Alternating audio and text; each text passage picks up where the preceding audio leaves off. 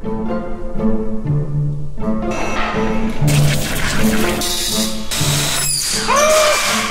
just sawed through one of the brake lines. And this battery is completely dead. I'm wearing rubber gloves just in case. Got fire!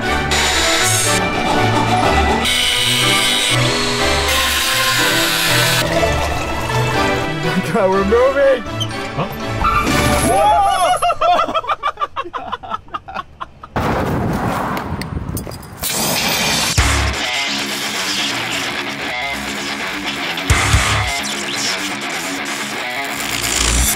Today is officially day one of actually starting any work on the van. I'm super excited. To start off with, Jehu's advised that I get a jet washer and clean all the underneath of the bus, any loose dirt, anything that's going to get me grimy as we remove the engine. I'm excited.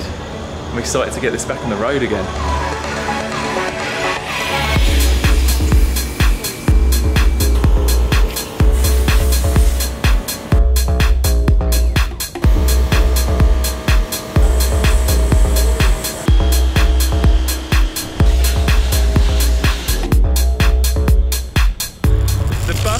Clean, the underside is clean, and we are ready to remove the engine.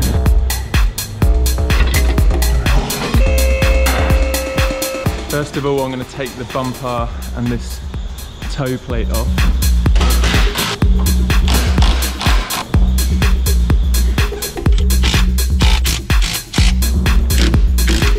We're ready to take the final bolts out, and then the engine should just slip out.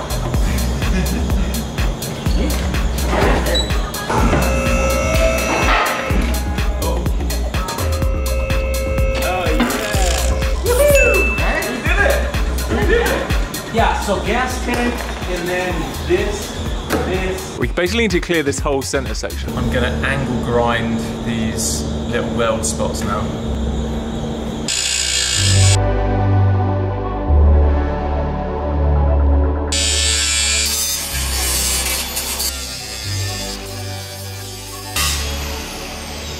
Jehu's just told me the next thing I could do tonight is unscrew this and try and take the gas tank out. I have a saw. I'm going to disconnect the fuel line with this. Never used it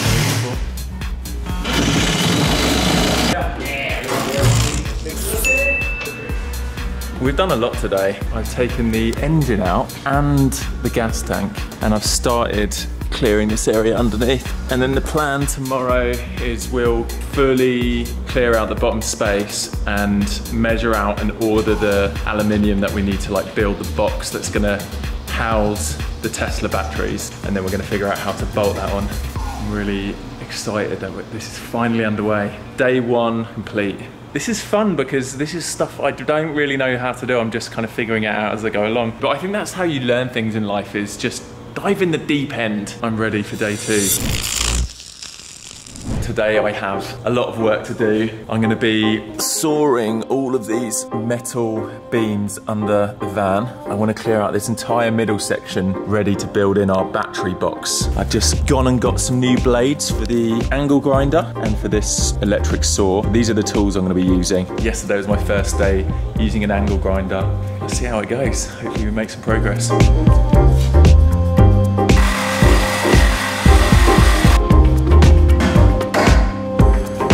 Made my first blunder. Check this out.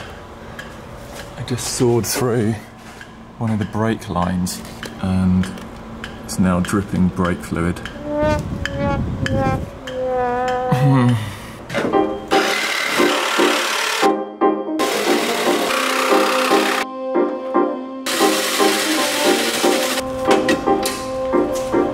Making progress. And I'm going to take off these additional gas tanks which have been fitted for my cooker and fridge and stuff.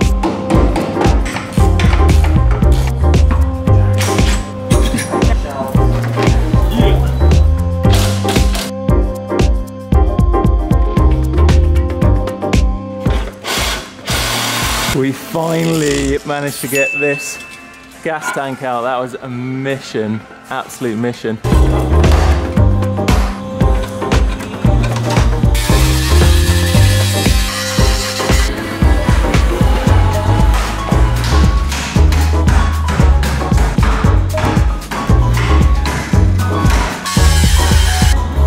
almost finished clearing the middle.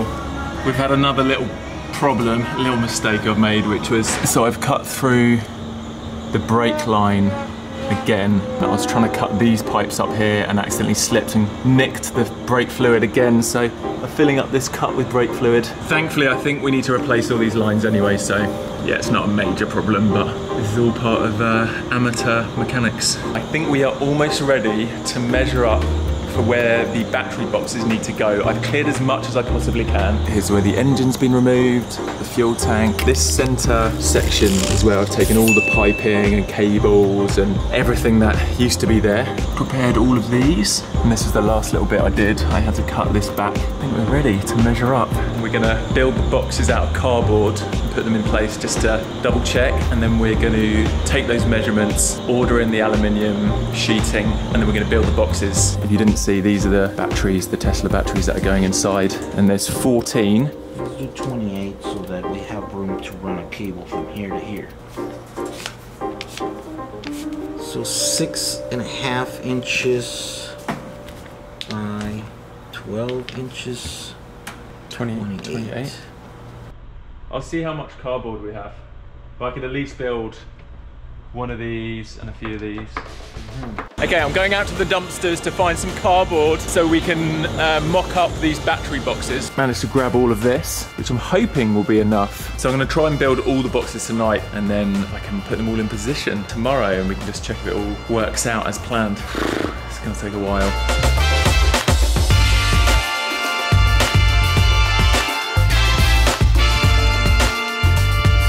That took a lot longer than I thought. I learned a lot about making cardboard boxes. It's not fully accurate, I don't know how important that is, but I think it'll do. I'm gonna try and put it in place now and see how this looks underneath the van.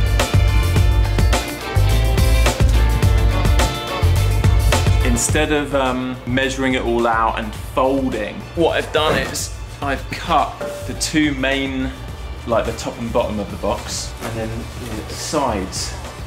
My theory is if I sellotape them all together, I can fold them up and then like tape it all together. It probably won't be as strong, but I think it will be more accurate.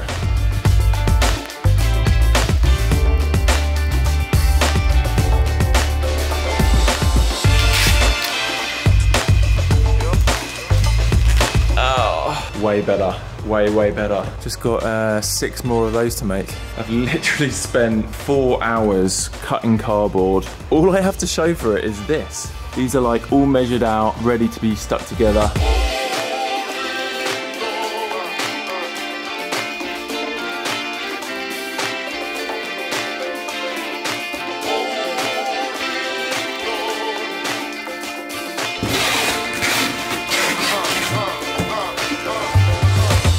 It is 5 AM, I've finally finished the replicas of all of the battery boxes, and we're gonna be lining them all up underneath here, figure out exactly where they're gonna go and if they're all gonna fit. I've never spent so long making cardboard boxes in my entire life. That was a long night. End of day 2 of prepping the bus ready for the electric conversion. I have taped all of the cardboard replica battery boxes into place just to see if it's gonna work.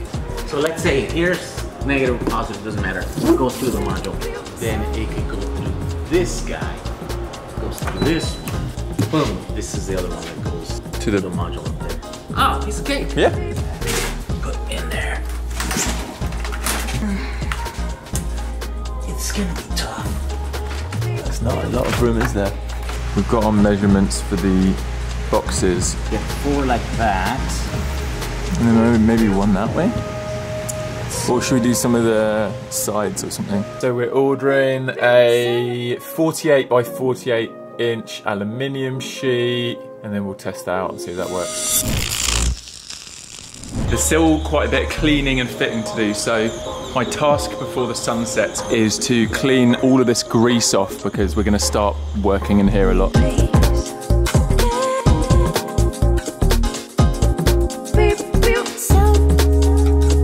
I have my engine cleaner, my grease cleaner, and a scrubbing brush and then the jet wash. And I'm trying to do this before it gets dark. I've actually never done this before, but this says I need to leave it on for 15 minutes before washing it off. So I better get going. We are losing light. I'm gonna start this side.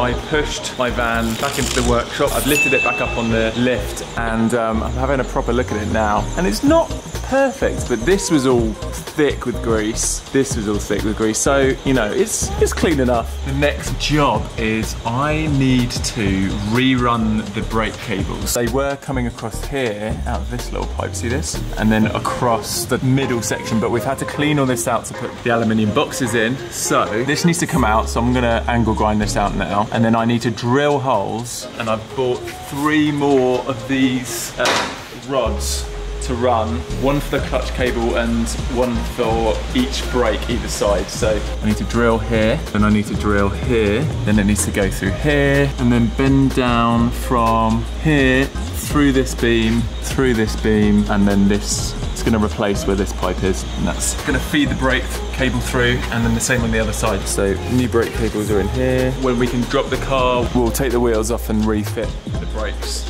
before we start building the boxes out of these aluminium sheets, which arrived in aluminium, aluminum, same thing.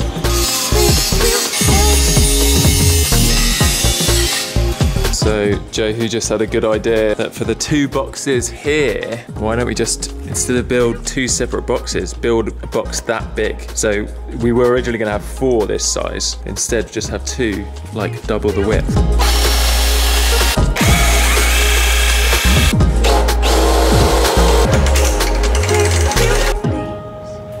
I love it. Jehu is a night owl like me. It's 3 AM and he's only going home now. It is 4:30 in the morning. I've finished my goal for tonight, which was to drill and thread these tubes, which are done now. So this is gonna be the clutch cable. This is gonna be the left brake. This is gonna be the right brake. So yeah, these brakes are gonna thread through these holes. Weird, the first one went a lot better. The second one, I ended up having to drill much bigger holes and jiggle it around and stuff, but I got it in. I love learning new stuff. I've just run the clutch cable through my new tube I put in last night, and I'm just tightening the clutch cable here.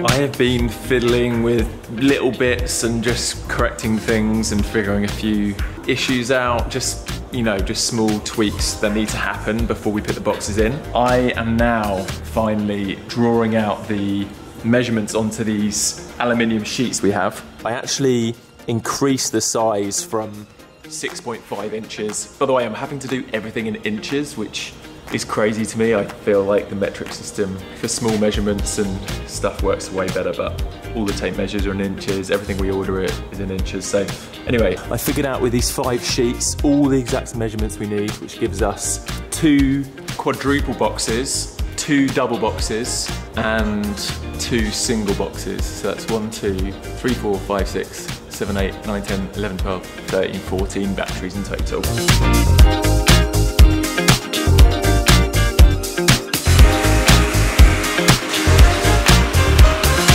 Had a few problems with the cable. What's that other? What's this one called? Like an upside down jigsaw. Yeah. But the blade was wobbly, so we're gonna try this. But I guess the problem still is the long length. There's a lot of long length. Jehu has had a genius idea, so we've been scratching on our heads trying to figure out, okay, how do we efficiently saw this aluminium into the sizes for the box? He's got this saw and suggested that we can cut a groove in a board of wood and screw this underneath and basically use it as a tabletop saw so we can guide the aluminium sheets over it. So that's the plan.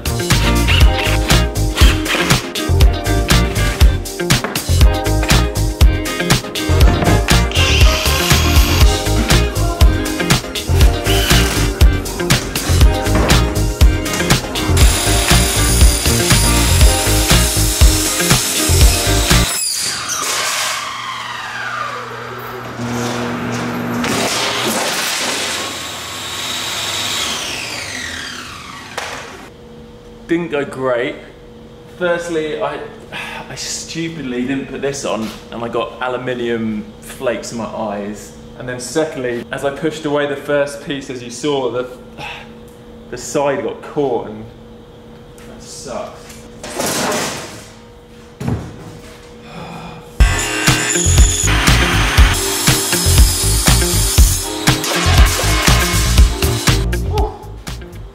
Those red hot aluminium flakes hurt. Ooh.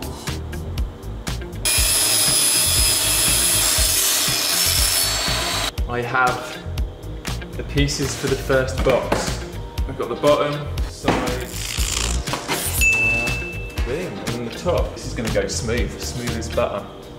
I'm absolutely loving this. I know we've pretty much just got started. We've just been preparing the van and getting all the gear in and stuff, but I love Jehu for many reasons. Firstly, I didn't know he was a night owl. Like, he's been staying up with me till like 3 AM just because he does.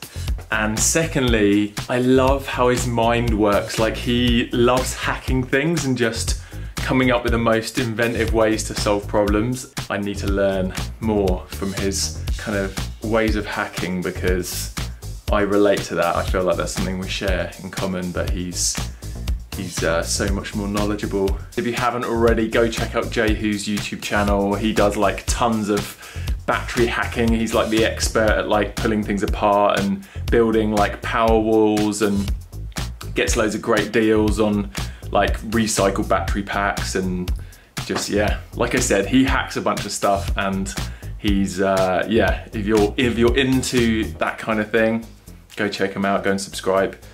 And yeah, he's been very generous, let me use his workshop and coach me and teach me his ways and how to convert a van to fully electric. Oh, I can't wait. I cannot wait to be cruising around in a fully electric camper van. This is going to be amazing.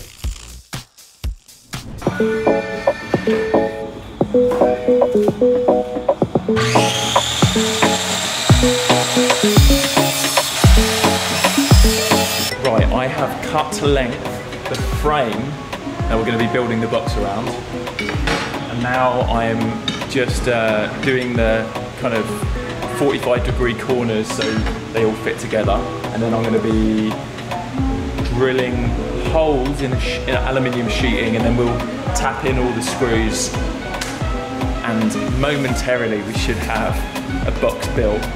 I'm just preparing the last few little bits. Also, these are rails that are going to be halfway up the inside of the box for the batteries to rest on.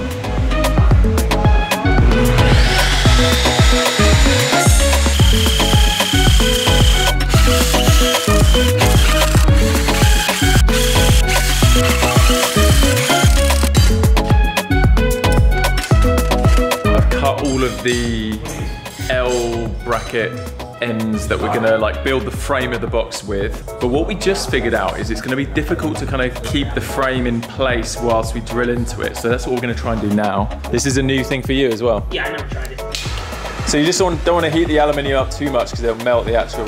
No, the aluminium won't melt. Problem is with aluminum is that it's really hard to get it hot because it's such a good conductor. So all that heat is just dissipating this way.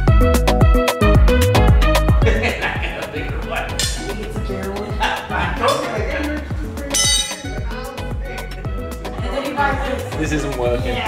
Right, we've given up on the brazing idea. Didn't work. But this is the new plan. I think this is much better.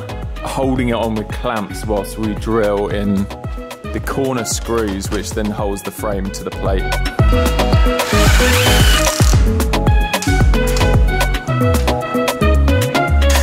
I did not get as far as I'd hoped on this session at the workshop. I've managed to build the box without the top or bottom.